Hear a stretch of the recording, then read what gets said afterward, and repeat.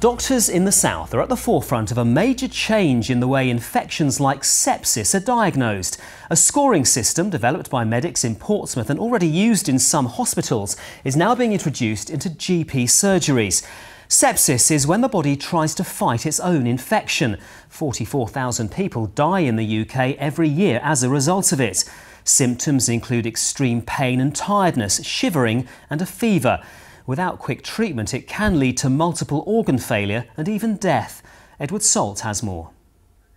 I struggled to even get out of bed. I could not walk across a room without having to hold on to something. Claire Moss, who's a nurse from Winchester, thought she just had a sore throat.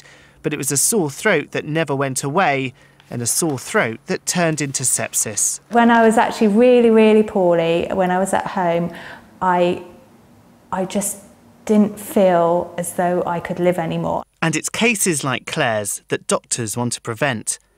This is the scoring system GPs will adopt and is already being used in hospitals. A score of 7, for example, would mean your blood pressure is low, your oxygen saturation in your blood is low, and you have a high temperature. It would not only indicate that you need to be admitted to hospital, but would help your GP, the ambulance service and the hospital to decide the urgency and level of care that you need.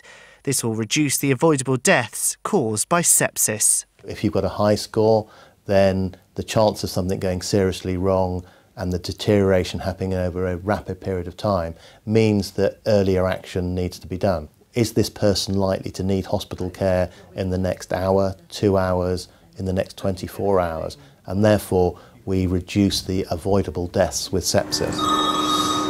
And that score will help people like Dr. Matthew and Ada Kim get patients the right treatment and save lives. I think the best definition for sepsis that I know is infection with badness as a result. It's when the body starts to fight itself, when the systems and the organs that we depend upon to survive start to fail around us. And it's only really with a scoring scale like news and greater awareness amongst healthcare professionals and the public that we can really achieve greater and better outcomes within it. It makes me realise that life is very fragile, and something like a little sore throat can change your life considerably. Claire is now back at work and living her life again, a life that was so nearly taken from her. Edward Salt, BBC South Today.